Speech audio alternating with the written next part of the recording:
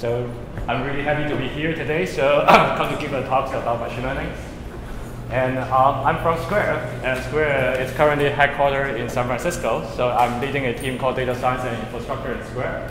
And right now I'm actually visiting Square at New York. So I'm not sure how many of you actually know Square have a New York office. And the director of Square New York right now is Pascal, who is sitting right in the audience there. So if you are interested in visiting Square, you don't need to go to San Francisco. Go to our New York office. You can actually get a feel about like what we are doing. Today I'm actually really happy to be here to really talk about some of the machine learning efforts that we are going to do in Square. And let me probably start a little bit from the histories from Square. How many of you actually heard about Square before? That's great. That's awesome, much better than I expected. If you go to like San Francisco to take taxi, right now almost every taxi driver is using Square at this point. But probably not too many of you know how is Square started, like what's the motivation we were founded at the very beginning. It's actually in one day in 2009, like 5 years ago.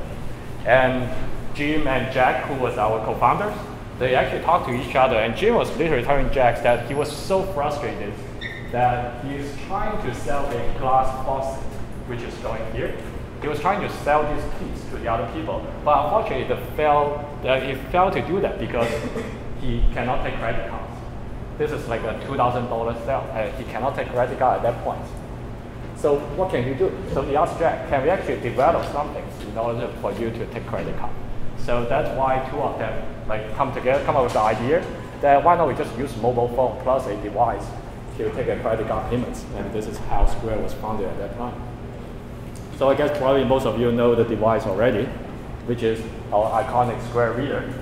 Very simple device, but the device is so nice that you can actually convert the credit card signals into an audio signal, and then use the audio jacks to pass the signals into our central processing servers. So a very nice solution. This actually makes a lot of people believe Square is actually a hardware company, which is actually not the case. The biggest innovation from Square is actually not the hardware, it's not the reader itself. It's actually our business model. The business model, why is new? The new things come from the fact that Square is actually the first merchant account provider who providing an intermediate account that we will take the buyer's payments first, and then we will hand it out to our sellers as the second step. So we are basically serving as an intermediate layers of the payment system. This allows us to deposit the monies to the buyers or to the sellers on the next day. No one else can do it at that point. Everyone needs to wait for 3 or 4 days to do the processing, but only Square can do that. We do that because we build an industrial leading risk model to support this application. So we will take our risk, we will give you a better customer experience, and we will grow the products. Simultaneously, we collect more data. This helps us to build an even better risk model. So by combining these 3 factors together, here comes Square. And this is how Square become more and more popular than what it used to be. And we did not stop there. So think about that. So originally, we are trying to build a payment system in order to solve people's challenges of not being able to accept credit card. But there's a lot more challenges that our merchants was facing. So for example, for a lot of local merchants that we are working together with right now, they cannot sell their products globally. They cannot, if a San Francisco merchant, they cannot sell things into New York. So that's why we create Square Market that allows them to put the items on an online storefront. So they can have a free e-commerce portal that allows them to sell products literally online with one single click. And we also realized that it's very difficult for people to exchange money. So that's why we create Square Cash. So you can now literally transfer money by using email transfer. As simple as sending an email to the other people. So that's how we are trying to break in rules again and again by providing new services that the other people did not expect before. So if we put everything together, we did not view ourselves as a hardware company. We did not view ourselves as a payment company. We actually view ourselves as a commerce company. And our mission here is trying to make commerce easy. So what does it mean? It means that commerce essentially is trying to communicate or exchange values between seller and buyers. That's about it. And it should be as simple, as easy, as user frictionless, as communicating, as daily communications. So we should just make seller and buyer have very easy platforms to communicate their values from each other. And this is what we are striking for. So what are the next big things here? We are talking about payments, we have Square Market, we have Square Cash. Let's reverse engineering the problem a little bit. Let's think about what's the challenges that our merchants are currently facing. Actually, there's a lot of challenges that the merchant is currently facing right now. So for example, how can you acquire new customers that you are not familiar with? And how can you keep your existing customer keep coming into your store? And how do you detect the fraudulent activities? And how do you deliver some of your promoted items to the existing customers and tell them, okay, there is a great promotion I have today. Can you come to my store and take a visit of that? So very difficult problem, but I think we can do that. The reason why we can do that is because of data. So once we have the data, once we have a customer relationship database, once we have all the transactional information about from the end-to-end purchasing funnels of the customers, we actually know a lot about the customer and the buyer itself. And this allows us to create the kinds of data products that can differentiate from the other like general payment company, the other solution the other payment company can provide. And this is why we think data could be a next big thing for Square. Of course, I want to give you a little bit more detail why Square is such a unique place that can enable data that the other people cannot do. So first thing is about data scale. We already hand out more than 3 million of readers, Square readers to our merchants right now. And then we are processing more than 30 billion of annualized payments to our merchants. So let me put this number into context. This number means that, so there's only 10 million of small and medium sized merchants in US right now. And 3 million, it's actually a lot. It's actually a significant piece of the market share. And also, we also realize there is only 55% of the merchants who can take credit cards. There's another 45% of merchants who are not taking credit cards, they only take cash. So this happens a lot in New York City here, I realize that also. And I think those are the great opportunities that we can fix, and we can provide a much nicer solutions for them and allow them to start to take credit card payment. And I think Square is definitely one of the potential ways to do it. And as a return, we are collecting a lot of data to enable it. And another thing I want to point out here is that Square is a unique place that we can access the offline data and the online data simultaneously.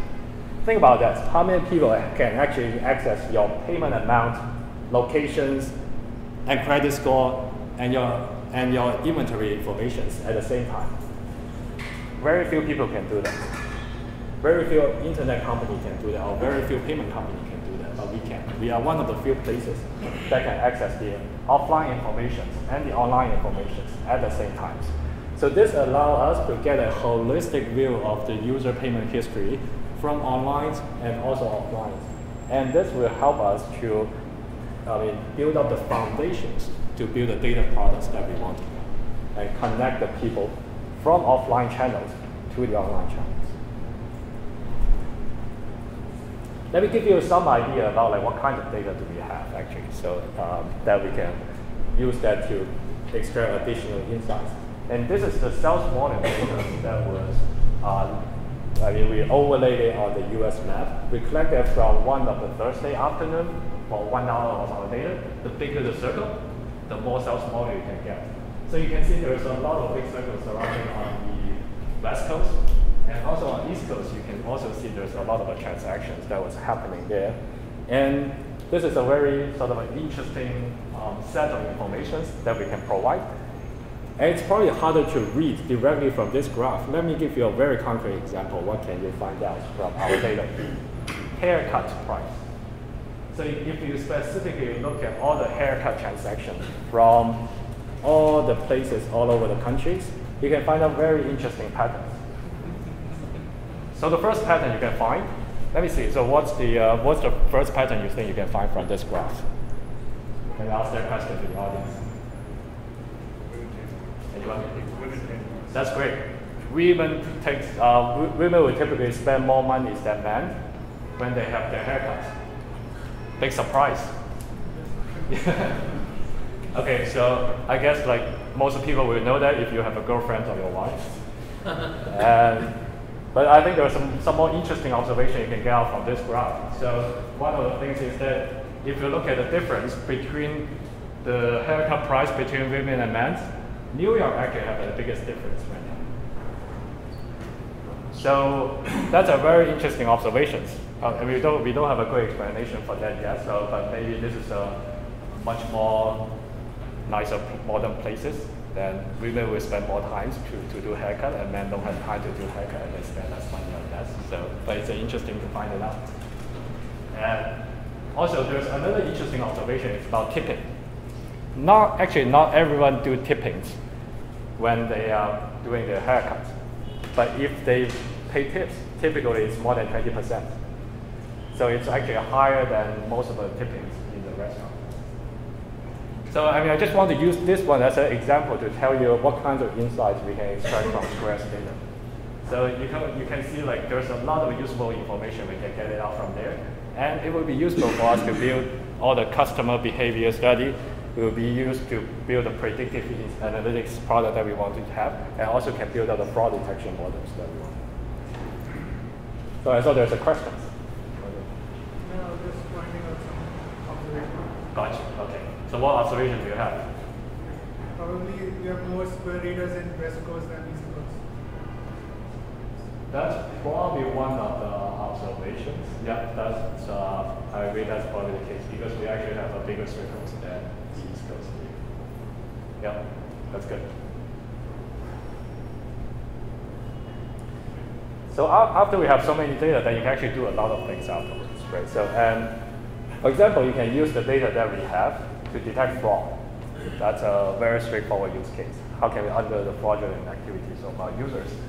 You can also provide the business insights for the merchants. So for example, you can tell them what's your future sales volumes of your company, and like, should you buy some, should you open a new store, or should you extend a business hour like that? And also you can maintain the customer relationships by maintaining a buyer database. I mean, by maintaining all their favorite items and what's their previous purchase behavior, and all put it into one single buyer database. And finally, you can do the information discovery. So you can help them we can build a recommendation engines to recommend what are your favorite items based on your previous purchase behavior in this case. So there's actually a lot of things we can do in order to turn the data into business value in this case. So that's why, I mean, internally we already have a lot of interesting ideas to build around the data that we have. And recently we just posted an article in Wired, and literally just 2 days ago, and about how Square is leveraging data to improve our business. If you are interested in that, feel free to go to do a search on the Wired article and take a look at some of the details that what's the strategies behind it and how we're going to use data to leverage to improve our business and improve the seller and buyer experience. So now let me do a deep dive on like how do we use machine learning to handle our industrial leading fraud detection system. So fraud detection is one of the most critical use cases for Square because we are dealing with a lot of payments every day. And then we need to find out what are the fraudulent activities for the users and just frozen those users. And simultaneously, you don't want to freeze the good user also because at the end you can freeze everyone, but we are not going to do any business at all. So you need to find out a trade-off between a false alarm and a precision. So this is some of the data that we have nowadays. We have about like 150,000 active users per day. And then we pass that information to go through our fraud detection engines, which is powered by our machine learning system. And then we are going to suspect about 2,000 users every day.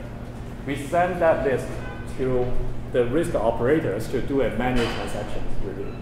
And the risk operator will actually make a decision which one should be frozen and which one should not be frozen. We pick about 100 of them to freeze every day, and then we send almost everyone else to clear for settlements for the bank. So you have a question still? Yeah. Do you have like a hard quota or hard absolute value of how many sellers you tag on a daily basis? No, we don't have a hard quota. I think the question is that do you have a hard quota for how many sellers are going to tag every day? And right now we don't have a hard quota. We only have a so-called soft quotas, in the sense that we are actually using a classification threshold to make a decisions how many sellers we want to tag. So for example, during the weekend we have less sellers to tag, and during the weekday we have more. But as long as we control to the range we are talking about, then our risk off should have enough human resource to handle. So you have a target, and then you tune the algorithm to kind of revolve, average out so that it pulls a certain amount of sellers. We actually don't, it's not as fancy as that, so we just like have a fixed threshold. And then we just use that fixed classification threshold to determine how many sellers we have. So sometimes we could go as high as 250 or 2,500. Or sometimes it could go as low as 1,500. But I think both are reasonable. If it's going to 5,000, but we haven't seen those cases. I'm just wondering, this flow seems to be pivoted on sellers when fraud could be happening from the buyers also. That's right. Yep, very good questions. So the question is that whether we this whole flow is focused on seller. So what if we have buyer fraud also? So I need to give a little bit more explanations here. So in fact, the buyer fraud is taken care by the client, like Visa and Master. What we are focusing on here is the seller fraud. So because Visa and Master will take that responsibility, and then if they tell you that buyer don't have any fraud, they will pass that to us. And then we will actually take the we take the responsibility to give the money to our seller. And at that time, but the chargeback for the seller can come in like 3 months later. So in that case, if we see chargeback, then we need to take those money back. But you can see also at that point, the seller might bankrupt already, or they might not be in business, or they might have a lot of issues. So that's why we are going to lose the money because of that. But you can see we lose money because of the seller instead of losing the money because of the buyer. So I hope that answers the question.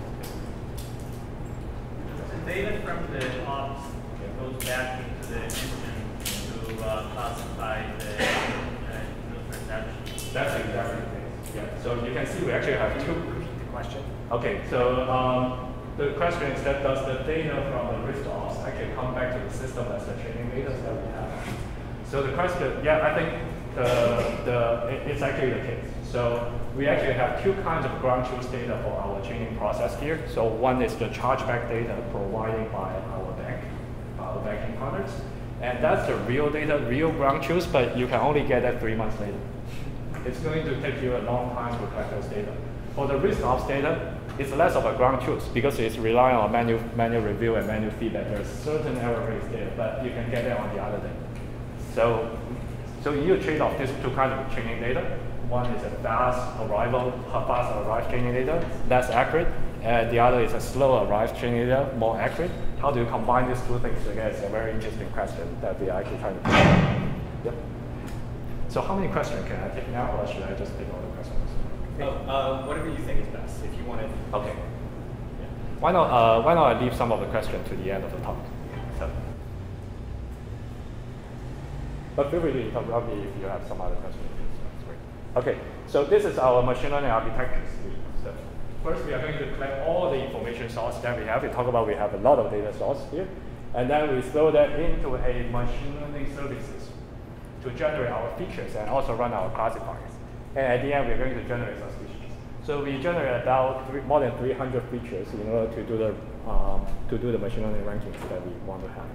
Let me give you a little bit idea about what kind of features that we are generating right now. So these are just some examples of the features that we can generate. For example, whether you are using a credit card to make the payments or not, card present or non-card present.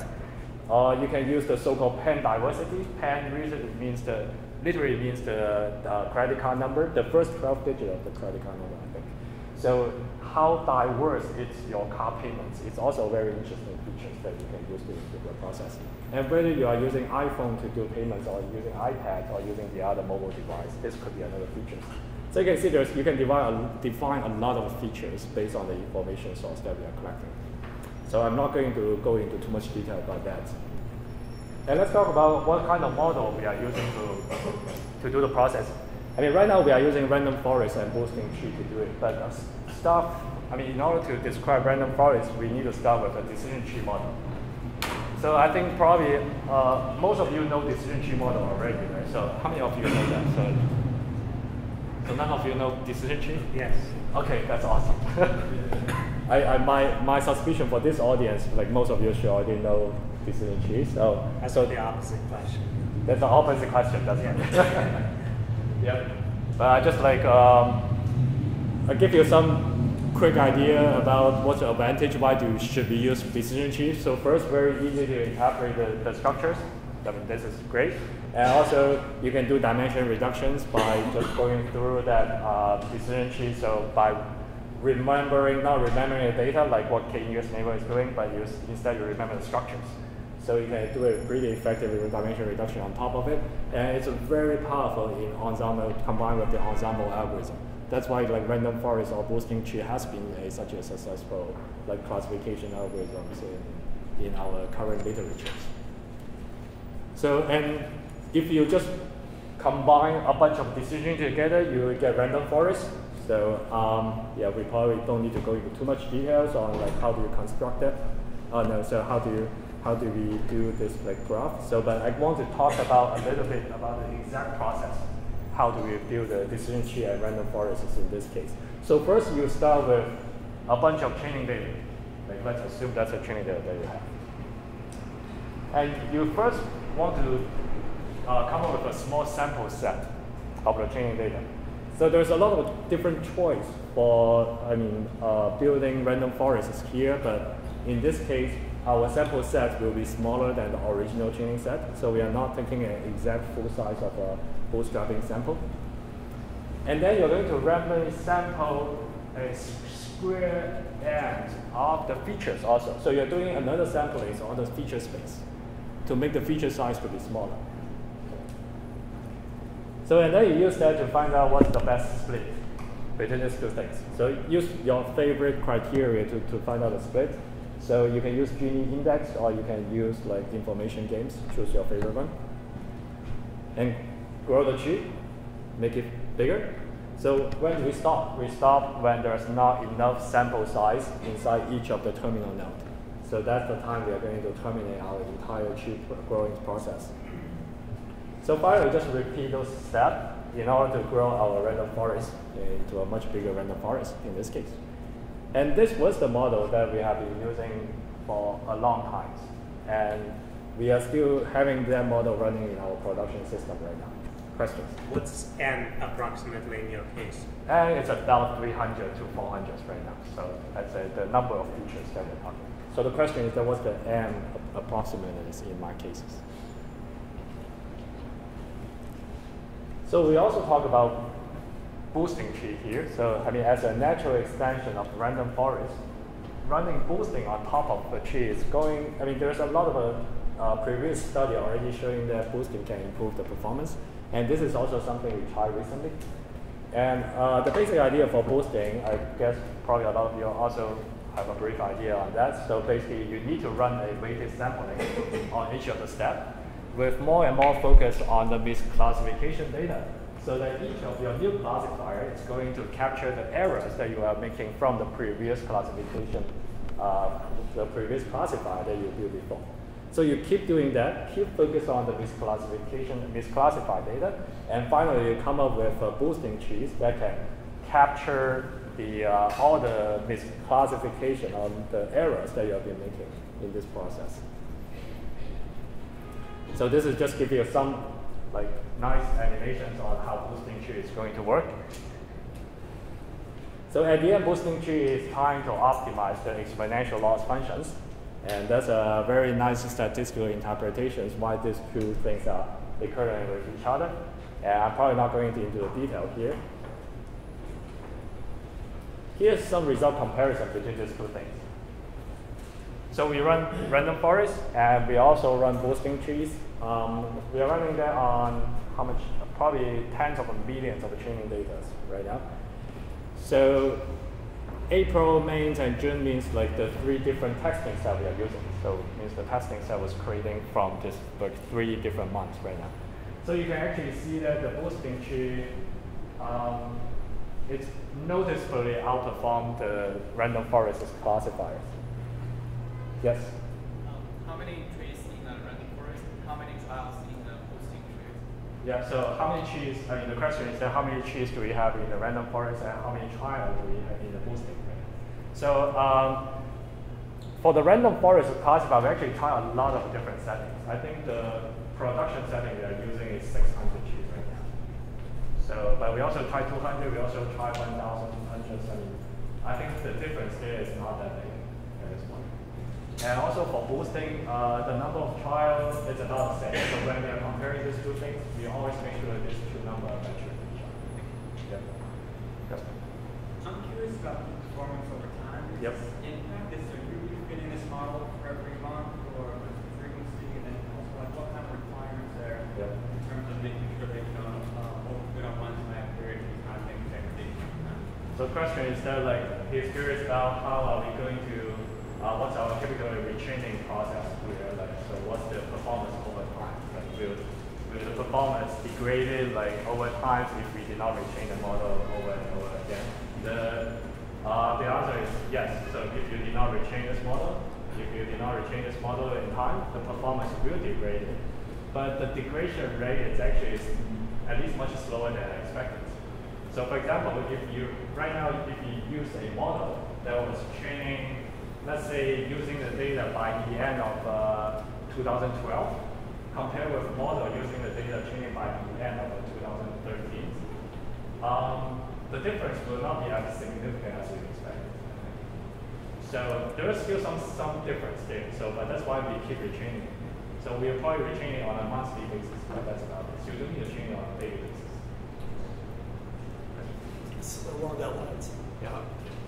how long does it take to train? How long does it take you? Yeah. I can have a slide on that. Right? Okay. I will keep that and then that's fine. Yep. Thank you. Great. Is there a seasonality pattern we observe in the The seasonality is actually, okay, the question is that how does the seasonality affecting the training performance? So the seasonality is definitely a big factor here. So typically, for example, we are going to see a higher risk rate. I think, let me remember what's the right directions here. So typically on December, we have the lowest risk rate. So a lot of good customers coming in on December to do some of the Christmas Day sales or something like that. So you can see the risk rate is smaller. And we are going to see a higher risk rate on January. So we're still trying to figure out why January is such a special month. Yeah. Is it related to some kind of product that you're observing? I don't know, maybe some different related to some kind of product you have in a particular month. You use that, you take it into that account. It's definitely related to the usage patterns here. So I think a lot of, there are some special months, people are doing some different things. So for example, also related to the events, it's also related to the holidays. What's the holiday patterns? So for example, January, I think, I forgot which event is that, right? So, but there were some specific things that was happening on January that was having caused a spike of a risk rate. And after that, after February, then it will turns out it's going up, it will go down afterwards. So, I forgot the exact reasons, but definitely some external factors. Sorry, one more question. When you measure performance, it's based on cases essentially, right? How many cases do you say fraudulent versus not? Have you seen variance in performance across the size of the charge? Yep. So the question is that whether we see different kind of a performance against the size of the charge here. Definitely. So I think the size of the charge is a very important factor related to performance here. That's why we put size of the charge as a ranking features in our algorithm also. Typically, I would say smaller size of the size of the charge, if the size of the charge is like smaller, then the risk rate is actually higher. And if you have a larger size of a charge, then the risk rate is actually smaller. It's actually a reverse relationship with each other. Okay, let's move on. This is actually the recall curve of the two algorithms here. So you can see the x-axis is the number of payments to reject, and the y-axis is the fraudulent dollars that has been prevented by the algorithm. The higher the better.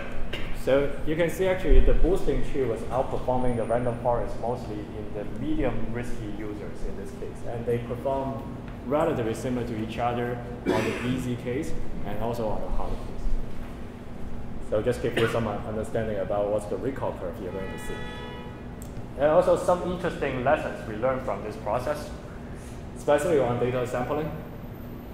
So first, this is a really highly skilled data set. So we only have one risky cases out of 1,000 transactions, sometimes even less than that. So you need to handle this like rare categorizations sample problem. So one of the simplest things you can do is to use weighted sampling algorithm. So either up sample or up weighted the positive sample or down weighted the negative sample. It turns out it doesn't work so well. So if you put on a higher weight on positive sample, it will cause some oscillations in the boosting process. If you put on a lower weight on the negative sample, it doesn't show you the real gain. So at the end, we just go ahead to do the down sampling for the negative gain. That's actually, probably one of the most simple solutions. It turns out to be the most effective solutions. We are always keeping the negative ratios to be about 3 to 1%, 3 to 1 ratios, or 10 to 1 ratios. So that's one of the, we don't have any theoretical guarantee this is the right ratio for you to use, but this is our sort of practical observations. And it seems to work pretty well on the data sets that we have right now. And fewer data typically require fewer resource to train, which is true. And also, if we are increasing the ratios, negative to positive ratio to 20 to 1, we actually see a drop of recall rate by 10%. So, and this result seems to be consistent across like a number of months of training data that we are testing right now. So again, I don't think we have any theoretical guarantee to prove that that's true yet, but it's a good practical sort of considerations that you might want to consider if you want to run the same algorithms for yourself. Sure, that's a good question. Sure. I'm not sure what weights are referring to. So what weights okay, the question is that what's the meaning of the weight in this case? So the meaning of weight here is that like, if you don't want to downsample the data, in order to solve the skilled data set problem, then you need to like apply an additional multiplication weight on top of each of the data instance rates. So you can see for your positive data, you can apply a higher rate, maybe a 10 times weight or 100 times weight. So you have two multiplication algorithms, one for selecting positive,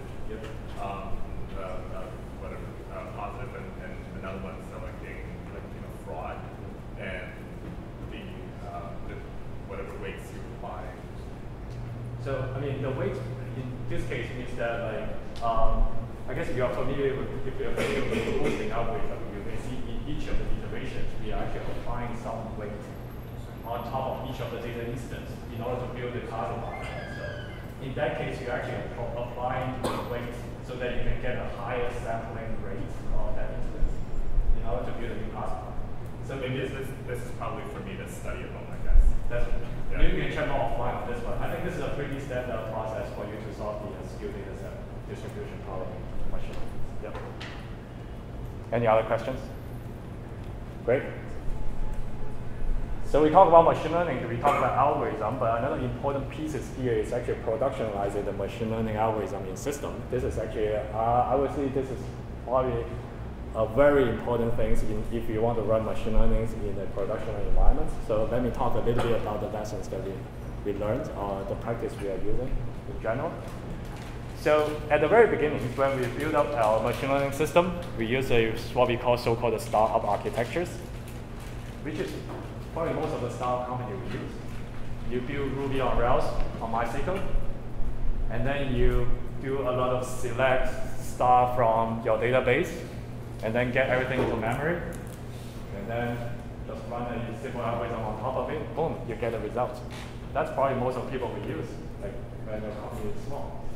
And then, I mean, when your data set was slowly growing up, okay, you do MySQL replications, so you have 2 MySQL DB, 3 MySQL DB, you're slowly making things a little bit more and more complicated, and then you realize replication is so difficult to keep everything in sync. Then that will be the times that you will find out there are some things you need to change in order to make things become more efficient. Okay, so and also there's a lot of problem for this approach because everything was just so tied to the production schema here. Everything will be related to your table schema. If one people change your data table schema, you need to change almost everything else. And if you only have 2 people maintaining a database, that's fine. But if you have 100 people to do it, this is not going to work. And very hard to do complicated analysis. If you turn out to have features, then you need to do a lot of complicated analysis to generate that features. This approach is not going to work. So that's why we have the sad basis. How to change that to a happy basis? Okay, that's how we scale it out. So we first we build Java services. We changed that to a services-oriented architectures. And so Java is our choice. You can do the other kind of services, but Java actually runs pretty well. I mean, some of us are building the Go services also, which also runs pretty well. If you are a big fan of Go, feel free to use that. And each of the services will provide an API. And also, we are going to serve our data from HDFS. And so HDFS is one of our major data store right now to serve our data at this point. And building on top of that, you can use your favorite query engines. You can use Hive, possible query engine. Or you can use Presto. Or you can use JDBC to consume the data directly. That's also another choice. After you store the data into the HDFS or any data stores that you have, you also need to do the data transport. So that's why we actually developed 2 solutions here. So one is, we use 2 solutions. One is the append-only feeds. This is the in-house implementations of, it's one of the Square solutions that we are using to transfer the data from one services to another services and make sure everything was in sync. So one simple example is that if one user was changing their phone numbers on the web page, you probably want all the related services to subscribe to this feed and make changes simultaneously. So this is how feed can enable in general. And also another system we're using is Kafka coming from Linkins. This is also using in some of our data use case right now.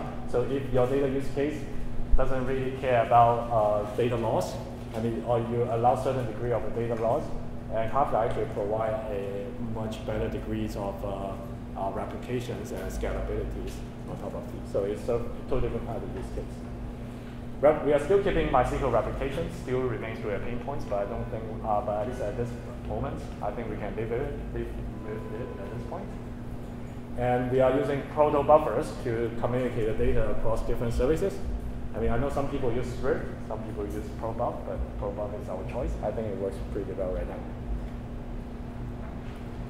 Highly availability.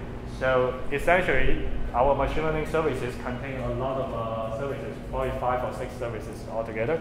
Like one service is used to generate the features, another service is used to run the machine learning classifiers, and another service is trying to subscribe all the feeds that was related and then pump that into our feature services. So it has to be highly available. If it's not running on a date, you will get an email from Jack telling you we are losing a lot of money because of you guys. So we need to make it highly available. It will never fail. So this is how we do it. We have a parallel environment. So what we call a green and blue environment. So we always use only one of the environments to produce the production traffic, but we keep the other environments just running. So why do we want to do that? It actually serves a couple of purposes. So one is that we are going to make sure the data is correct. We are always tracking the features we're generating from these 2 environments and verifies whether the features are about the same with each other, at least the range is about the same with each other, so they can make sure all the features are generated correctly. So and if you happen to see one of the environment, and this is also for the disaster recovery cases, right? So if you happen to see one of the environment is broken, or for some reason it's not running, and you can quickly switch to another environment and start to run things from there. So this is why the parallel environment is so important to us, especially if you want to enable a very robust environment for machine learning. This is a very necessary step for you to do, to build a highly available clusters. So before I go into the other machine learning applications, I want to see whether there's any questions. Yes? There's lots of e-commerce companies doing using a third party for risk protection as a service, including Uber and Airbnb and a few others. What do you think of that? Is that too core to you guys to outsource to someone else? And essentially running the same algorithms. I think what do you think of that? So yeah, I think this is actually, I think the question is that, I mean, a lot of companies are e-commerce, especially e-commerce companies are using the third-party solutions to run risk detections applications. Why do we want to build things in-house, right? So I think there are several things here. So first, it's related to the engineering cultures. We have an engineering cultures that we believe, like, we are capable of building our own things, and then we actually want to contribute things back to the open source communities. In fact, like Square was one of the major players that has been contributing a lot of things into open source community here. And so that's why we have been really trying to think about building our own stuff. At least we put building our own stuff as one of our first priority here. The second thing is that we have a lot of, when we are dealing with a payment data like this, I mean, payment is one of our core sort of a competitive advantage or one of our core expertise. And building risk model, as I mentioned in the second slide, like the risk model itself actually help to differentiate ourselves with the other competitors. And literally the Visa and Master executive has been telling us we have currently the best industrial leading fraud detection models of all the providers that we have. And this was helping us to increase our profit margins and helping the other smaller merchants we're helping to build up the trust relationship with our merchants. So we believe that's why we can do better, and we have the capability to do it better, and that's why we did not outsource it. So I would love to the other e-commerce company to consider us to use our solutions at some point. Yeah. Cool. Question. Yeah, the question is, do you run the classifier real time? So when the transaction hit, you run in the classifier and give a fraud or alert or non-fraud alert? Yep. Okay, the question is that whether we are running the classifier in real time to predict the alert, sort of providing alerts to our seller. So it's yes and no. So if I go back to the chart that I have right now, so when we are running the suspicions pipelines here, we are doing that in real time. You will get that suspicions number immediately. But we are going to batch out all the suspicion predictions into batch. I mean, and then we send that to risk ops as a batch instead of sending that to our risk ops immediately. So the reason is that like our current term of services is like we only need to deposit the money to sellers on the next day instead of like giving them immediately. So there's no such a requirement here. And also from an operation point of view, it's better for you to just put everything together and present that to humans rather than keep things coming from that. And there will be some additional overhead for manual like review process. But it's possible for us to do more in real time, like risk detection in the future, but we need to solve the operation side of it instead of the machine learning side of the job. Thank you. Yep. Question? How often do you use your data back to change your model? Yep. So I think how often do I change my data to change my model, to feed my data back to change my model? I think this is related to one of the answer I provide to one of the questions that's about monthly right now. So, I mean, we want to make it monthly, so sometimes it's a little bit longer, sometimes it's shorter. So, but I think at least the target we are going to shoot for is like reaching our model in the month. Question? So what is the request value and what is the SLA for your response time? The SLA for my response time right now depends on what kind of services that you are talking about. So for example, when we are talking about the batch services that we provide to risk operator, the SLA could be long, right? So it could be several hours. Like as long as we can provide the batch feedbacks of our suspicions by 5 o'clock in the afternoon, then the risk ops will be happy on that. What about its real-time service? Oh, for this one? So specifically for the services, for the feature generation services, it has to be in like hundreds of millisecond type of range. So because we need to generate the real-time outputs. So one of the reasons behind it is because we are also supporting the other applications, such as Square Markets and Square Cache. Like for Square Cache, you need to generate a risk, fraud detection almost immediately. So within seconds before you send out an email. So that's why the SLA for that kind of application will be different. Square Market, it's an e-commerce application. So that the SLA will be also much smaller than the register application that we're talking about. Yes. Which language or tools do you use for the actual implementation? Yep. The question is which languages do I use for my implementations here? Right now we are using the Java. We're building the Java services for all the machine learning services right now. So Java is the major language we use. And on the front end, we are using Ruby, but we do not touch too much Ruby code from a machine learning team perspective. But we do need to have people who build like the Ruby front end and Ruby service. Any frameworks that you're... For Java? Yeah. So for Java, we're actually using our own, also it's building in-house called a Java Services Container. So that's a very nice container framework that we use internally. So I'm not sure if you have any kind of open source or not, but I think that's a pretty nice framework. Okay, let me move on to talk about some other machine learning applications that we use in Square here. So first is Square Random Forest. And this is a very, I'm personally very excited about this development here. So basically, we are building our in-house random forest implementations for random forest. And let's go back to our philosophy here. We believe we have the right engineering resource to build the in-house solutions. And we actually, before we do that, we're actually using some pretty standard off-the-shelf solutions like scikit-learn or WiseIO. WiseIO have a solution called Wise Random Forest. And especially for Wise Random Forest, it's a proprietary solution, and we need to get the licensed version in order to run it. And it's actually a C++ solution. So the support that this baseline is very difficult to beat.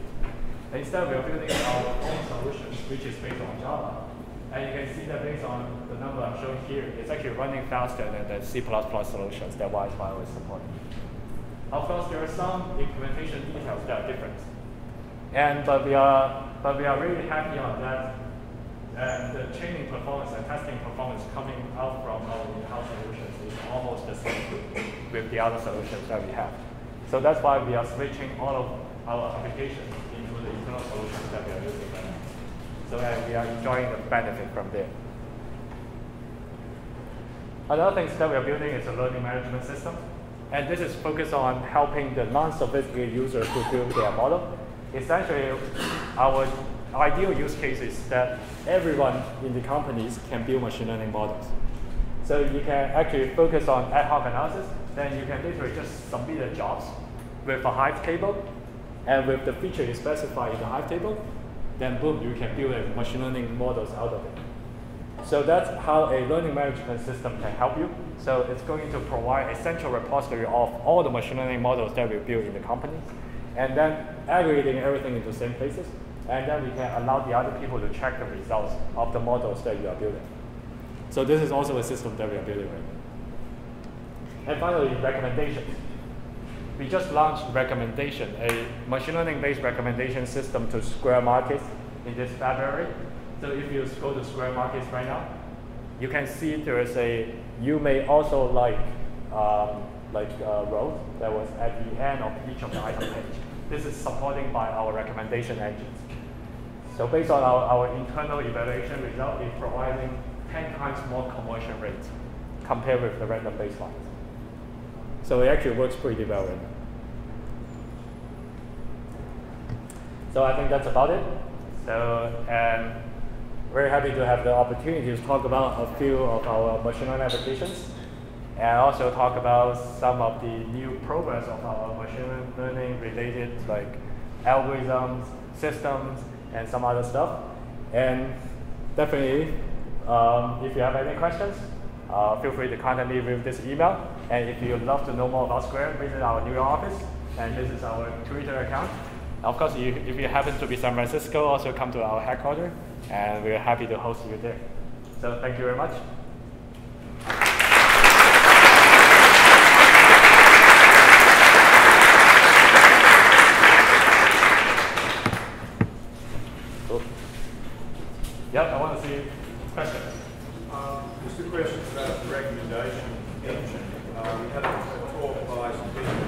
Hewitt, and they were saying that the biggest problem with their recommendation was that they don't have a lot of past data to be able to generate good, so it's a cold start problem. Gotcha. Yeah, that's fair.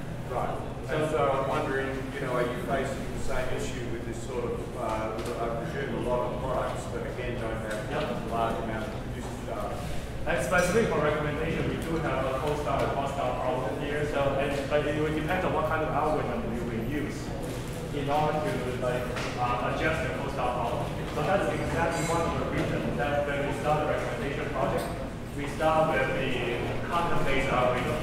Basically, we will focus on comparing the similarity between the titles and with the previous purchase titles in terms of context. So there's no cold start problem for those kind of algorithms. But it's actually missing all the conversion related type of signal in this case. Yeah. So that's why, but we want to start with that exactly because we realize there is a cold start problem here. But now after we're collecting the data over 3 or 4 months already, that's why we already built in another conversion-based and collaborative-based algorithm and combine these two things together. And so that's my strategy is going to solve the cold start problem. Yeah. Questions? Yep. Question. So your data pipeline, you mentioned that the top of the HDFS. That's right.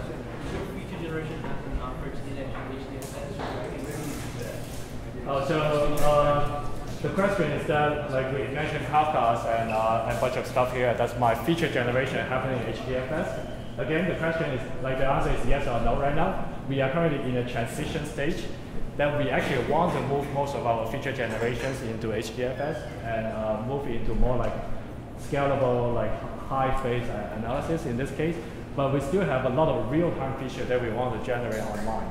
So that's why it's half-half at this point. It's a hybrid version. So it's not fully on hard, it's not fully on. Yes? Very interesting talk. Thank you. Yes. I have a question regarding sharing of data. Yes. This is almost like your data model. It seems like almost like you fall onto a virus, antivirus model, where you have a sandbox where you can share information on uncovering signatures or behaviors of the suspects that are doing the wrong thing. You can collaborate and share that information and help. So collectively, if all the organizations like yours would share that information, there might be benefits. So my question is, are you doing anything like that now? Yeah. So the question is that whether we can share the information outside so we can collaborate to tackle this problem. Yeah, so unfortunately, most of our data we are dealing with right now is related to payment and transactions. A lot of our proprietary data. It's going to be really, really difficult for us to share the transactional data that we're talking about here. We might have some other data that could be shareable, like system level data and something like our production system, but not as long as there's anything related to personal identifiable information, it's probably not going to be shareable to the external community for machine learning. Yeah. Question?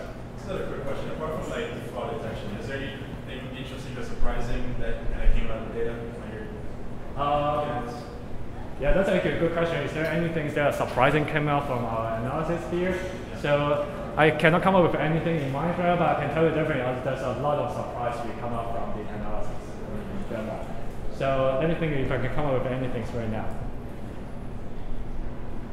So I need to remember there was in our meeting 3 months ago, we were talking about very interesting cases, but I forgot exactly what it's that. But maybe you can check more offline. But there's a lot of surprising stuff that we don't realize before. Yeah. Yep. Any other questions? How much data do you keep? How much data do I keep? So it depends on what kind of data you're talking about here. So specifically, you're talking about how much transactional data we are keeping. We are keeping the transactional data since the starting of the company. Yeah. So they're giving all the data. So how much is it? I can't tell you the scale, but it's actually a lot. I can tell you a lot. It's definitely a big data problem. We are maintaining a petabyte of data store right now. It's not filling the entire data store. Yes. Which features in the decision tree model have you found to be most closely related to the product? Okay, you're asking the right question here. Which feature is actually the most important or most useful in the top 3? Decision tree model. I think this is a good time for us to take it offline.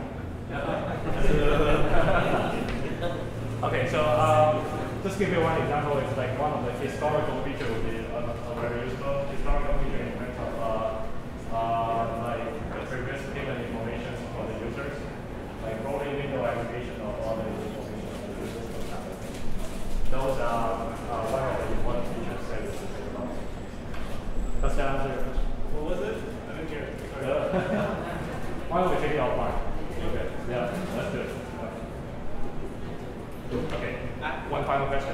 I have some, since it's a machine learning meetup, so I have technical questions about related to tree. First one is, what kind of tree do you use? Like a cursor partition tree or chat or C or and second one is, what happens if you come up with new levels of attribute? And what is the attribute is missing? So how do you Missing attribute? Yeah, that can be a problem. Sure. So there are three questions, right? One is missing attribute, one is what kind of tree you're using, and Using the new levels. what is the new level? Some attributes come in with a new level that is not in the previous attribute. Oh, I see. Okay. So New values, something like that. yeah. So I think like give you a very fair answer about that. So first, what kind of tree we are using? Yeah. I don't think there's a name for the trees because we are building ourselves. Yeah, so it's actually very similar to, I think very similar to R. Okay. Yeah. So the other thing is the what is the missing data problem? So for missing data problem, right now we're handling very simple. So because we are always using numerical information right now, so then one way to do it is that you always take average for the missing data. Yes. Yeah, that's typically for the numerical data. And the other way is that you assign minus one there. So everything is larger than 0 for the minus 1, then you get automatic minus 3. Just find some value that you believe is different, so special that you get out of it. So you don't have categorical only quantitative. We cover everything. Even for categorical, we just flatten down to categorical. And you treat them as numerical values. Yeah, so you can do things on categorical, but at the end you need to look at categorical. Yeah, we can show on the level. Great. So, okay, so then let's take the question offline then.